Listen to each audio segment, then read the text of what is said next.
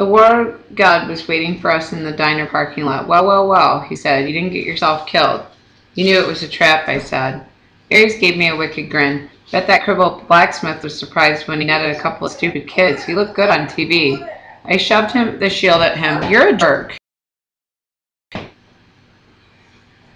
Annabeth and Grover caught their breath. Aries grabbed the shield and spun it in the air like a pizza dough. It changed form into a melting bulletproof vest. He slid it across the table. See that truck over there? He pointed to an 18-wheeler parked across the street from the diner. That's your ride. Take it straight to L.A. with one stop in Vegas. The 18-wheeler had a sign on the back, which I could only read because it was reverse printed white on black, a good combination for dyslexia. Kindness International, Humane Zoo Transport, warning, live animals. I said, you're kidding. Aries snapped his fingers. The back door of the truck unlatched. Free ride west, punk. Stop complaining, and here's a little something for doing the job. He slung a blue nylon backpack off his handlebars and tossed it to me. Inside were fresh clothes for all of us, $20 in cash, a pouch full of drachmas, a bag full of double stuffed Oreos. I said, I don't want your lousy. Thank you, Lord Aries, Grover interrupted, giving me his best red alert warning look. Thanks a lot. I gritted my teeth. It was probably a deadly insult to refuse something from a god, but I didn't want anything that Aries had touched. Reluctantly, I slung the backpack over my shoulder. I knew it was my anger which was being caused by the war god's presence, but I still was itching to punch him in the nose. He reminded me of every bully I'd ever faced. Nancy Bowitt, Clarice, Smelly Gabe, sarcastic teachers, every jerk who called me stupid in school or laughed at me when I'd gotten expelled. I looked back at the diner, which only had a couple of customers now. The waitress who served us dinner was watching nervously out the window, like she was afraid Aries might hurt us. She dragged the fry cook out from the kitchen to see. She said something to him. He nodded, held a little disposable camera, and snapped a picture of us. Great, I thought. We'll make the papers again tomorrow. I imagined the headline, 12-year-old outlaw beats up defenseless biker. You owe me one more thing, I told Aries. Tried to keep my voice level. You promised me information about my mother. You sure you can handle the news? He kick-started his motorcycle. She's not dead. The ground seemed to spin beneath me. What do you mean? I mean she was taken away from the Minotaur before she could die. She was turned into a shower of gold, right? That's metamorphosis, not death. She's being kept. Kept why? You need to study war, punk. Hostages. You take somebody to control somebody else. Nobody's controlling me. He laughed. Oh yeah? See you around, kid. I balled my fist. You're pretty smug, Lord Aries, for a guy who runs behind Cupid statues. Behind his sunglasses, fire glowed. I felt a hot wind in my hair. We'll meet again, Percy Jackson. Next time you're in a fight, watch your back. He rubbed his Harley, then roared off down Delancey Street. Annabeth said, that's not smart, Percy. I don't care. You don't want a god as your enemy, especially not that god. Hey guys, Grover said, I hate to interrupt, but... He pointed towards the diner. At the register, the last two customers were paying their check. Two men identical black coveralls with white logo on their backs that matched one on the Kindness International truck. Before taking the Zoo Express, Grover said, we need to hurry. I didn't like it, but we had no better options. Besides, I'd seen enough of Denver. We ran across the street, climbed into the back of the big rig, closing the doors behind us. The first thing that hit me was the smell. It was like the world's biggest pan of kitty litter. The trailer from the dark inside until I uncapped Ankylos mouse. The blade cast a faint bronze light over a very sad scene. Sitting in a row of filthy metal cages were three of the most pathetic zoo animals I'd ever beheld. A zebra, a male albino lion, and some weird antelope things I didn't know the name for. Someone had thrown the lion in a sack of turnips, which he obviously didn't want to eat. The zebra and the antelope had gotten a styrofoam tray of hamburger meat. The zebra's name was matted with chewing gum. It was like somebody had been spitting on them in their spare time. The antelope had a stupid silver birthday balloon tied on one of his horns that read, "Over the hill." Apparently nobody had wanted to get close enough to the lion to mess with him, but the poor thing was pacing around on soiled blankets in a space that was way too small for him, panting the stuffy heat of the trailer. He had flies buzzing around his pink eyes, and his ribs showed through his white fur. This is Kindness, Grover yelled. Humane Zoo Transport? He probably would have gone right back outside to beat up the truckers with his reed pipes, and it would have helped him, but then the truck's engine roared to life. The trailer started shaking, and we were forced to sit down or fall down. We huddled into some mild weed-fed snacks, trying to ignore the smell of the heat and the flies. Grover talked to the animals in a series of goat bleeps, but they just stared at him sadly. Annabeth was in favor of breaking the cages and freeing them on the spot, but I pointed out that wouldn't do much good until the truck stopped moving. Besides, I had a feeling we might better look to the line than those turnips. I found a water jug and refilled their bowls, and then used the ankylosmos to drag the mismatched food out of their cages. I gave the meat to the lion and the turnips to the zebra and the antelope. Grover calmed the antelope down while Annabeth used her knife to cut the balloons off his horn. She wanted to cut the gum out of the zebra's mane too, but we decided that would be too risky without the truck bumping around. We told Grover to promise the animals we'd help them more in the morning when we settled down for night.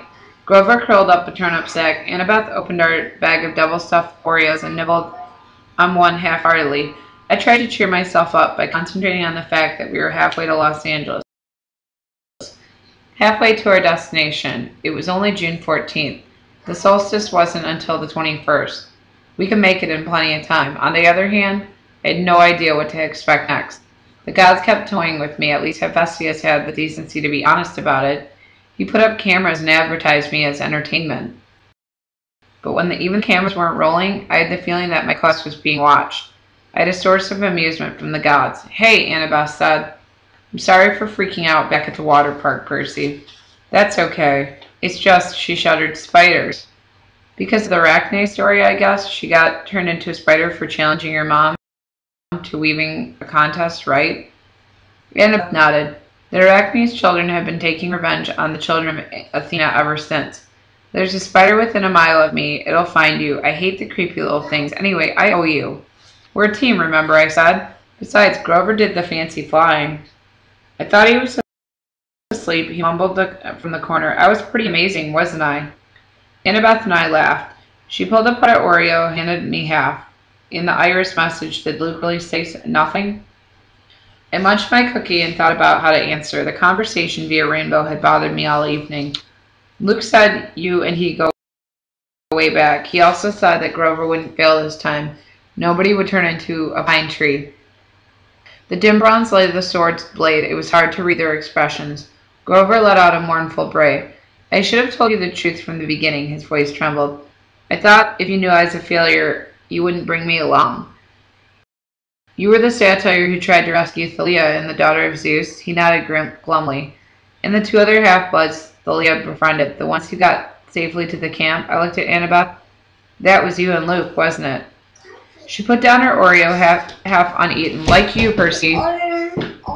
She put down her Oreo uneaten. Like you said, Percy, a 7-year-old half-blood wouldn't have made it very far alone. Athena guided me toward help. Thalia was 12. Luke 14. They'd both run away from home like me. They were happy to take me with them. They were amazing monster fighters, even without training. We traveled from Virginia without any real plans, feeding off monsters for about 2 weeks before Grover found us.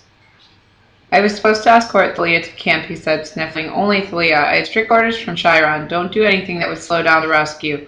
We knew Hades was after her, but see, I couldn't leave Luke and Annabeth by themselves. I thought I could lead all three of them to safety.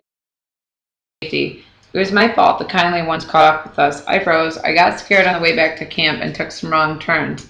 If I'd just been a little quicker. Stop it, Annabeth said. No one blames you. Thalia didn't blame you either. She sacrificed herself to save us, he said miserably. Her death was my fault. The Council of Cloven Elders said so. Because you wouldn't leave 2 other half-bloods behind? I said, that's not fair. Percy's right, Annabeth said. I wouldn't be here today if it weren't for you, Grover. Neither would Luke. We don't care what the council says. Grover kept sniffling in the dark. It's just my luck. I'm the lamest satyr ever, and I find the 2 most powerful half-bloods of this century, Thalia and Percy. You're not lame, Annabeth insisted. You've got more courage than any satyr I've ever met. Name one other that would dare to go to the underworld. I bet Percy's really glad you're here right now. She kicked me in the shin. Yeah, I said, which I would have done even without the kick. It's not your luck that you found Thalia and me, Grover. You've got the biggest heart of satire ever. You're a natural searcher. That's why you'll be the one who finds Pan." I heard a deep, satisfied sigh. I waited for Grover to say something, but his breathing only got heavier. When the sound turned to snoring, I realized he'd fallen asleep. "How does he do that?" I marveled. "I don't know," Annabeth said, "but that was really a nice thing you told him." "I mean it." We rode in silence for a few miles, bumping around on the feed sacks. The zebra munched a turnip. The lion licked the last of the hamburger meat off his lips and looked at me hopefully. Annabeth rubbed her necklace like she was thinking deep, strategic thoughts. "That pine tree bead," I said. "Is that your first year?" She looked at me. She hadn't realized what she was doing. "Yeah," she said. "Every August, the counselors pick the most important event of the summer. They painted on that year's beads. I've got Thalia's pine tree, a Greek terame on fire, a centaur and a pound dust. Now that was a weird summer. And the college ring is your father's? That's none of yours." She stopped herself. Yeah, it is." "You don't have to tell me." "No, it's okay." She took a shaky breath. "My dad sent it to me, folded up in a letter 2 summers ago. The ring was like his main keepsake from Athena. He wouldn't have gotten through his doctoral program at Harvard without her. That's a long story. Anyway, he said he wanted me to have it. He apologized for being a jerk and said he loved me and missed me. He wanted me to come home and live with him." "That doesn't sound so bad." "Yeah, well, the problem was I believed him. I tried to go home from that school year, but my stepmom was the same as ever. She didn't want her kids to be put in danger with a freak. She didn't want her kids put in danger by living with a freak. Monsters attacked. We argued. Monsters attacked. We argued. I didn't even make it through winter break. I called Chiron, and he came right back to Camp Half-Blood. You'll think you'll ever try living with your dad again?" She wouldn't meet my eyes. "Please, I'm not into self-inflicted pain." "You shouldn't give up," I told her. "You should write him a letter or something." "Thanks for the advice," she said coldly. "But my father's made his choice about who he wants to live with." We passed another few miles of silence. "So if the gods fight," I said, "will things line up the way they did with the Trojan War? Will it be Athena versus Poseidon?" She put her head against the backpack Ares had given us and closed her eyes. "I don't know what my mom will do. I just know I'll fight next to you." "Why?" "Because you're my friend, Seaweed Brain." "Any more stupid questions?"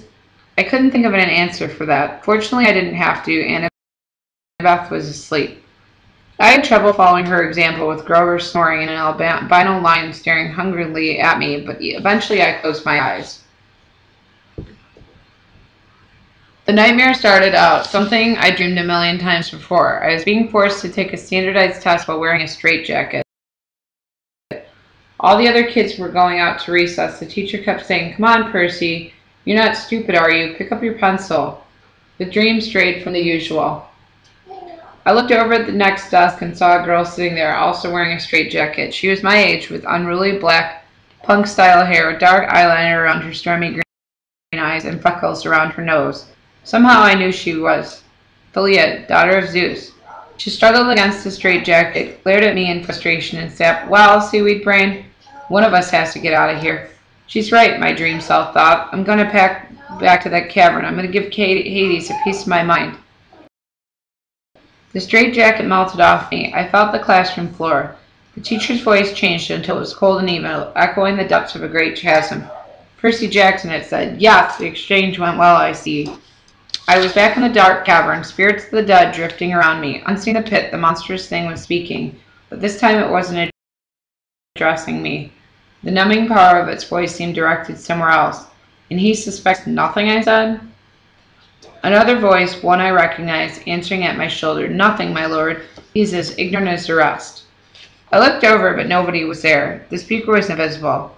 Deception upon deception, the thing in the pit mused aloud. "Excellent. Truly, my lord," the voice next to me. "You are well named the Crooked One, but was it really necessary? I could have brought you what I stole directly." "You," the monster said in scorn. "You've already shown your limits. You would have failed me completely had I not intervened. But, my lord." "Peace, my little servant. Our 6 months have brought us. Zeus's anger has grown. Poseidon has played his most desperate card. Now we shall use it against him. Shortly you shall have the reward you wish in your revenge, as soon as both items are delivered into my hands. But wait, he is here." "What?" The invisible suddenly sounded tense. "You summoned my lord?" "No. The full force the monster's attention was now pouring over me, freezing me in place. Blast his father's blood. He's too changeable, too unpredictable. What? The invisible servant suddenly surrounded tense. You summoned him, my lord? No. The full force monster's attention was now pouring over me, freezing me in my place. Blast his father's blood. He too changeable, too unpredictable. The boy brought himself hither. Impossible, the servant cried.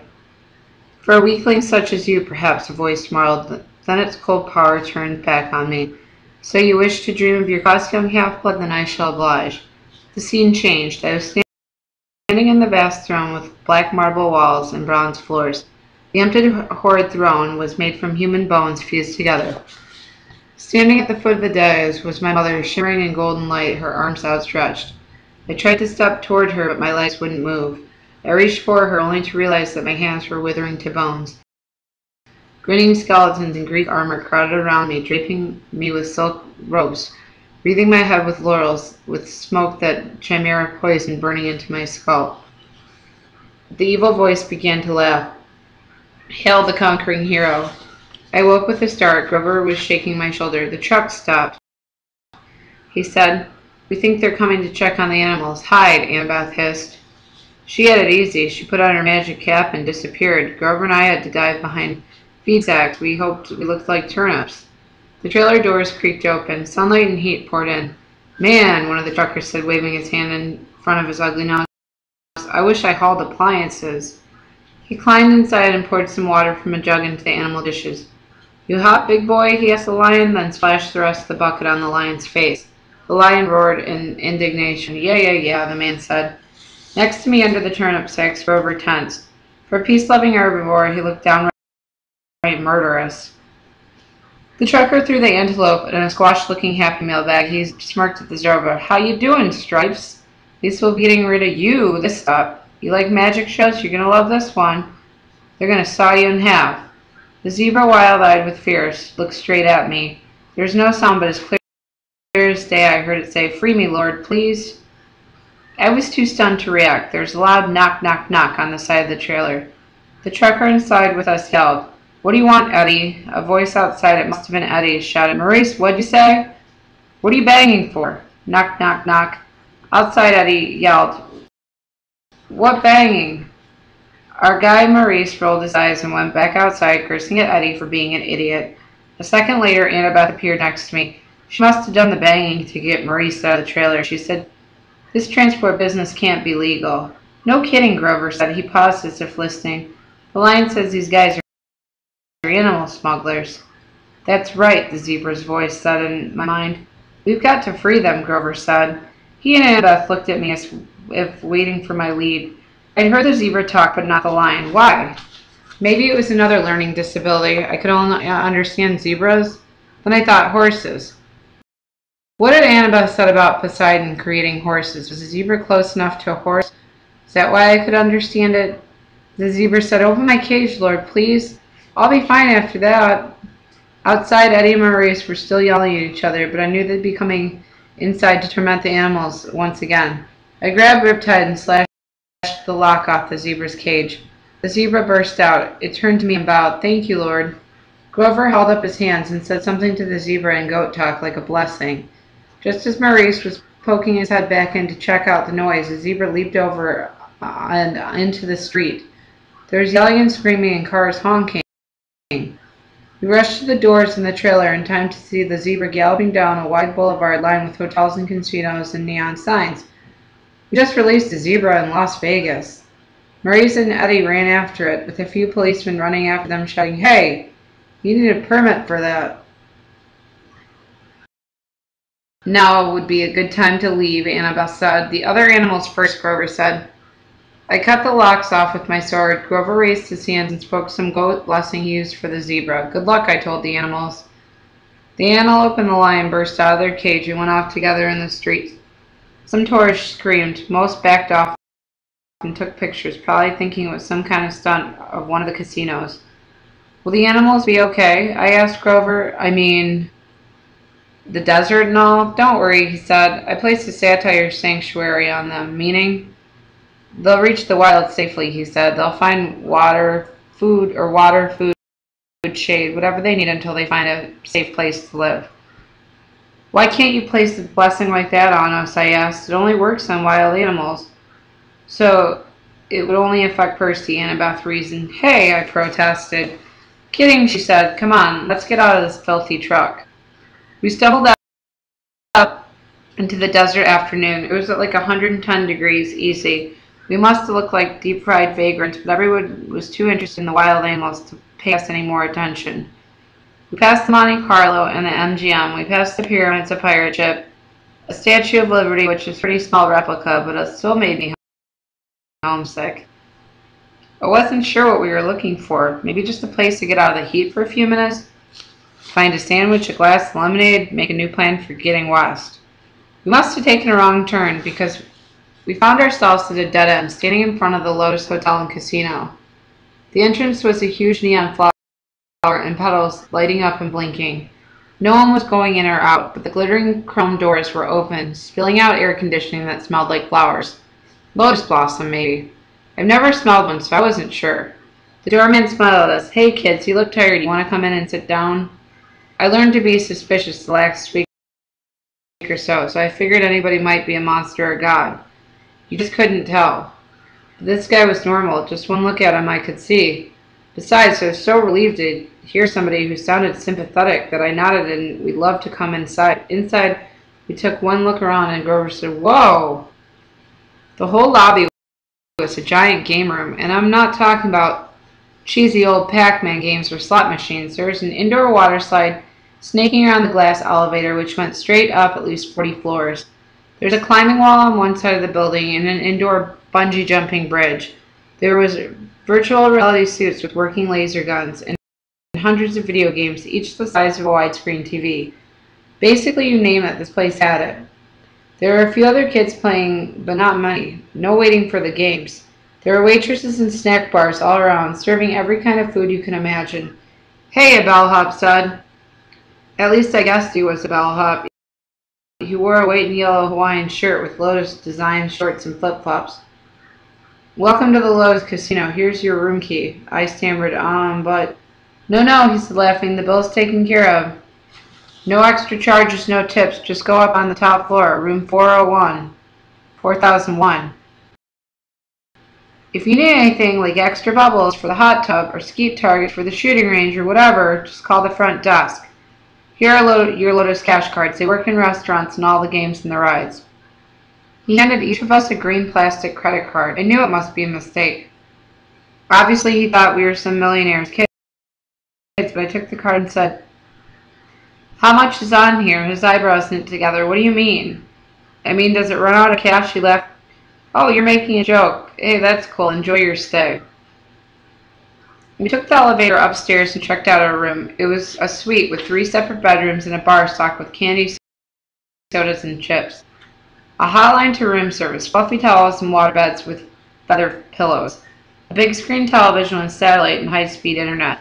The balcony had its own hot tub, and sure enough, there was a skeet shooting machine and a shotgun so you could launch clay pigeons right out there over the Vegas skyline and plug them with your gun. I didn't see how that could be legal, but I thought it was pretty cool. The view over the strip and the desert were amazing.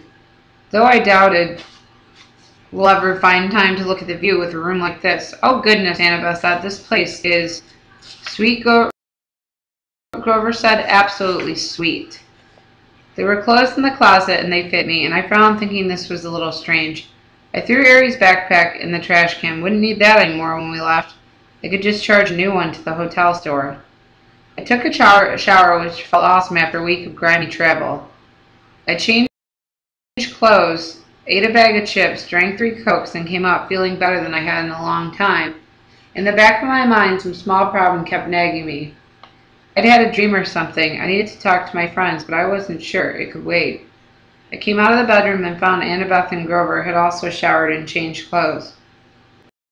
Grover was eating potato chips to his heart's content, while Annabeth cranked up the National Geographic channel. All those stations, I told her, and you turn on National Geographic. Are you insane? It's interesting. I feel good, Grover said. I love this place. Without even realizing it, the wings sprouted out of his shoes and lift him a foot off the ground, then back down again. So what now, Annabeth asked. Sleep? Grover and I looked at each other. We both held up our green Little Lotus cash cards. Playtime, I said. I couldn't remember the last time I had so much fun. I came from a relatively poor family. Our idea of a splurge was eating out at Burger King and renting a video. A 5-star Vegas hotel? Forget it. I bungee jumped the lobby 5 or 6 times, did the water slide, snowboarded the artificial ski slope, and played a virtual reality laser tag in an FBI sharpshooter. I saw Grover a few times going from game to game. He really liked the reverse hunter thing where the deer go out and shoot the rednecks. I saw Annabeth playing trivia games and some other Brainiac stuff. They had this huge 3D sim game where you could build your own city and you could actually see the holographic buildings rise on the display board. I didn't think much of it, but Annabeth loved it. I'm not sure when I first realized something was wrong. Probably it was when I noticed the guy standing next to me at the VR sharpshooters. He's about 13, I guess, but his clothes were weird. I thought he was some Elvis impersonator's son. He wore bell-bottom jeans and a red t-shirt with black piping, and his hair was permed and gelled like a New Jersey girl's on a homecoming night. We played a game of sharpshooters together, and he said, "Groovy, man. Been here 2 weeks, and the games keep getting better and better." Groovy? Later on while we were talking, I said something was sick, and he looked at me kind of startled if he'd never heard the word used before. He said his name was Darren, but as soon as I started asking him questions, he got bored with me and started to go back to the computer screen. I said, "Hey, Darren." "What? What year is it?" He frowned at me. "In the game." "No, in real life." He had to think about it. 1977. "No," I said, getting a little scared. "Really? Hey, man, bad vibes. I got a game happening." After that, he totally ignored me. I started talking to people, and I found it wasn't easy. They were glued to the TV screen or the video game or their food or whatever. I found a guy who told me it was 1985. Another told me it was 1993. They all claimed they hadn't been there a very long time. A few days, a few weeks at most. They really didn't know or care. It occurred to me, how long had I been here? It seemed like only a couple hours, but was it? I tried to remember why we were here. We were going to Los Angeles. We were supposed to find the entrance to the underworld. My mother, for a scary second. I had trouble remembering her name. Sally Jackson. I had to find her. I had to stop Hades from causing World War III. I found Annabeth still building her city. "Come on," I told her. "We've got to get out of here." No response. I shook her. "Annabeth?" She looked up annoyed. "What? We need to leave." "Leave? What are you talking about? I've just got to the towers. This place is a trap." She didn't listen to me. She didn't respond until I shook her head. "What?" "Listen, the underworld, our quest." "Oh, come on, Percy, just a few more minutes." "Annabeth, there are people here from 1977, kids who have never aged. You check in and you stay forever." "So," she asked, "can you imagine a better place?" I grabbed her wrist and yanked her away from the game. "Hey," she screamed and hit me, but nobody else even bothered looking at us. They were too busy. I made her look directly in my eyes. I said, "Spider, large, huge, hairy spiders." That jarred her. Her vision was cleared. "Oh my God," she said. "How long have we—" "I don't know, but we've got to find Grover." We were searching and found him still playing virtual deer hunter. "Grover," we both shouted. He said, "Die, human, die, die, silly, polluting, nasty person. Grover." He turned the plastic gun on me, and it started clicking, as if I were just another image from the screen. I looked at Annabeth, and together we took Grover by the arms and dragged him away. His flying shoes sprang to life and started tugging his legs in the other direction as he shouted, "No! I just got to a new level! No!" The Lotus Bellhop hurried up to us. "Well, now are you ready for the platinum cards? We're leaving," I told him. "Such a shame," he said, and I got the feeling that he really meant it, that we were breaking his heart if we went. We added an entire new floor of full games for platinum card members. He held up the cards and I wanted one. I knew that if I took one, I'd never leave. I'd stay here, happy forever, playing games forever. I'd soon forget about my mom and my quest and maybe even my own name. I'd be playing Virtual Rifleman with Groovy Disco Darren forever. Grover reached for the card, but Annabeth yanked back his arm and said, "No thanks." We walked towards the door, and as we did, the smell of the food and the sounds in the game seemed to get more and more inviting. I thought about our room upstairs. We could stay the night, sleep in bed for once. Then we bust through the doors of the Lotus Casino and ran down to the sidewalk. It felt like afternoon, but at the same time of day we've got into the casino, but something was wrong. The weather had changed. It was stormy with heat lightning flashing out in the desert. Aries' backpack was slung over my shoulder, which was odd because I was sure I'd thrown it into the trash can in room 4001. But at the moment I had other problems to worry about. I ran to the nearest newspaper stand and read the year first. Thank the gods it was the same year it had been when we went in. I noticed the date, June 20th. We had been at the Lotus Casino for 5 days? We had only one day left until the summer solstice, one day to complete our quest.